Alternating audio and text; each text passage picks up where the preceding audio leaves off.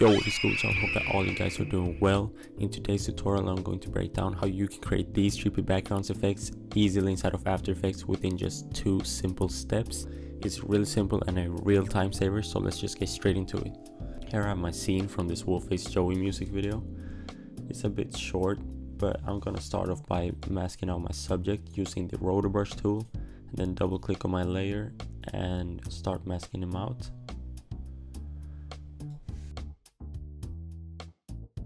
Now, as you can see, when he moves his hand right here, the rotoscoping messes up a little bit, but I'm going to try to track him as good as possible, and you won't be able to see that as much when I'm done. So I just finished masking out my subject, and now I'm going to press freeze right here to make sure that the rotoscoping doesn't mess up later on.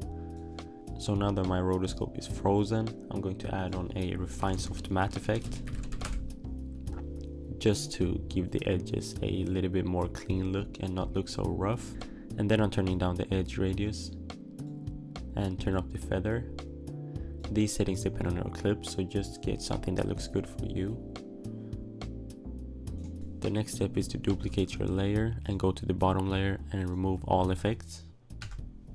Now, to create these crazy trippy backgrounds, I'm going to use my own preset pack called the Trippy Backgrounds Effects, and I'm going to have it linked in the description for you guys with a discount code. And I know that editing assets can be really expensive, so I'm going to link it in the description with a discount code just to make it as affordable and cheap for you guys as possible. Now, if you have this pack, all you really need to do is grab the files and drag them into your After Effects, and then just start picking between all of these presets. Me personally, I think I'm going to use the Vortex Blast effect.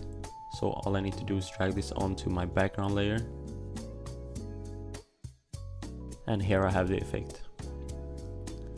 That's really all I needed to do. It's that simple. So if you guys are interested, you can head to the link down below and you can use the discount code for $5 off. But I'm going to go through some of the other effects for you guys.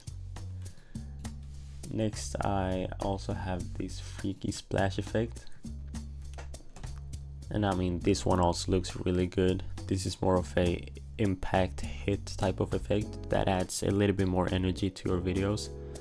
So I mean, this one is also great, one of my personal favorites, but I have some more crazy ones in here, so let's head to the next one.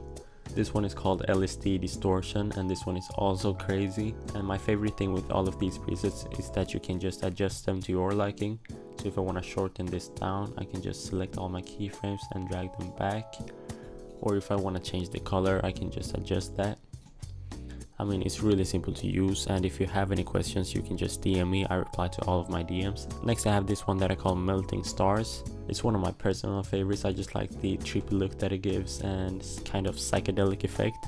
And just like the other ones, you can adjust this to your liking. Drag the keyframes up or drag them down, however you like. And lastly, I want to give a quick honorable mention to this one that I call Psychedelic Blast. It's also one of my favorites.